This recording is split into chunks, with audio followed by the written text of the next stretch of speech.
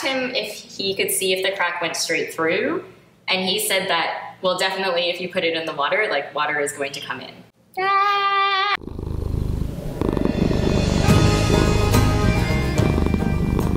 Okay, this is a good omen. It's a double rainbow. And Oh, there's two of us. Rainbow. What does it mean? We have a rainbow behind us, and we're on our way to pick up Rhapsody. Soon to be Catsaway.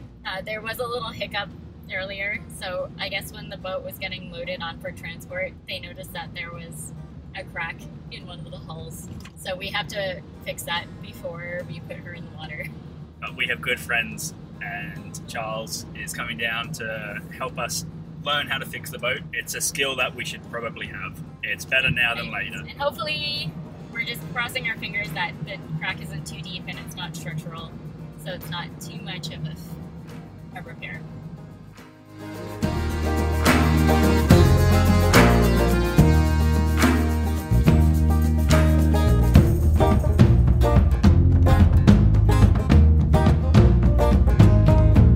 We just crossed the border. I got stopped at customs because I always do. It's because of my accent. Yep, they just want to talk to the cute Australian. Also, apparently we've been saying Chaumont wrong, and it's Chaumont. So, apologies.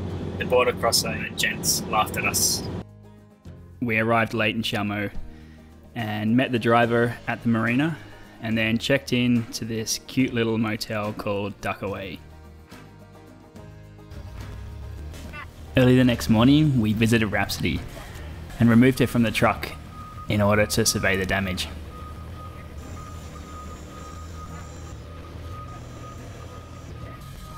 So we got the boat, and it's a little rainy, which is why I have my rain jacket on. And this is the crack we're talking about. So you can see it right here. And apparently this is more of a big deal than we had anticipated because it's kind of wanting to pop out. So our friend Charles is going to assess, and we might need to get some other supplies, and we'll go from there.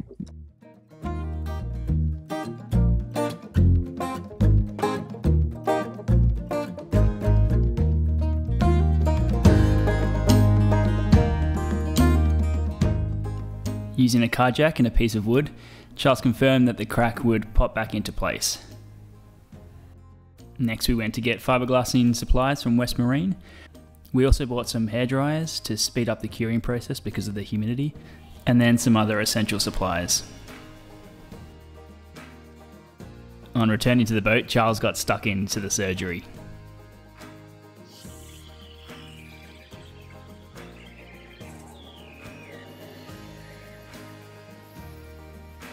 Our other friend Soph helped removing the dust with a hairdryer. Okay, so our friend Charles has been working really hard. He cut away our second floor so we can expose the crack from this end. So it's right there. We have good visibility of the whole crack. And he also has started grinding down the other side, and hopefully we got all the stuff we needed from West Marine, and we'll go from there.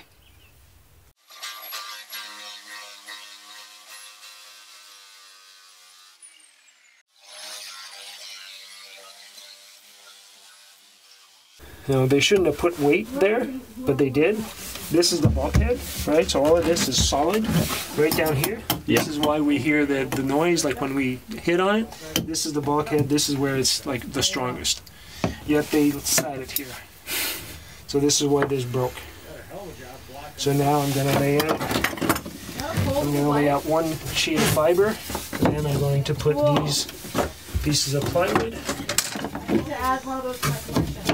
So, another piece here to come across this broken area. I'll probably just add these here because I have them.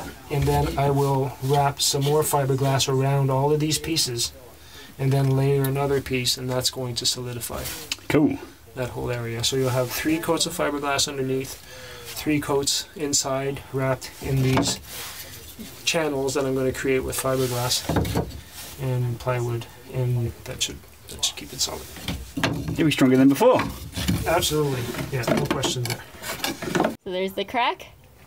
Now that the paint's been ground away, grinded away, ground away. So you can kind of see from here. We're gonna push that back, hopefully.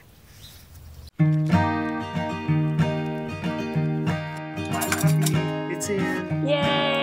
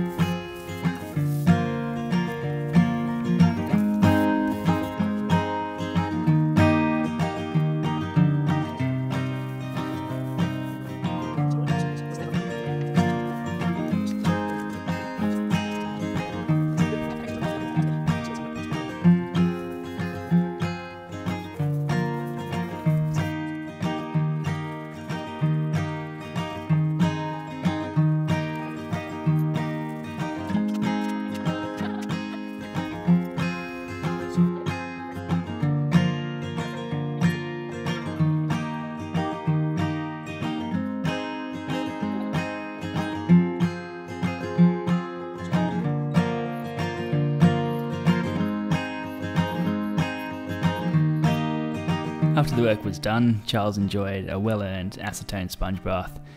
We retired for the day, leaving the fiberglass to cure overnight. A moment of truth. No movement. It's very good.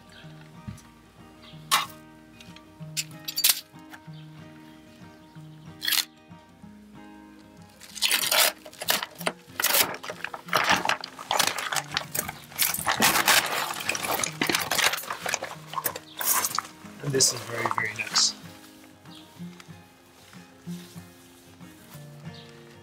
Perfect.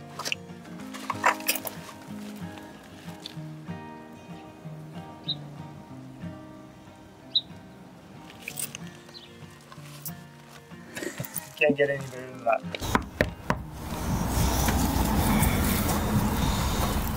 All the edges are very well, very tight, so nothing's going to peel off.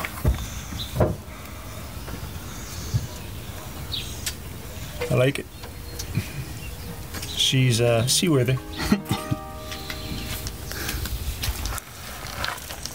I like it. Whoa. It looks like Alien. This is very nice. Like, you like to get it as dense as possible. Right, so this is perfect. With the hole looking fixed, we had one more very scary test, and Catsaway got to taste Lake Ontario for the first time.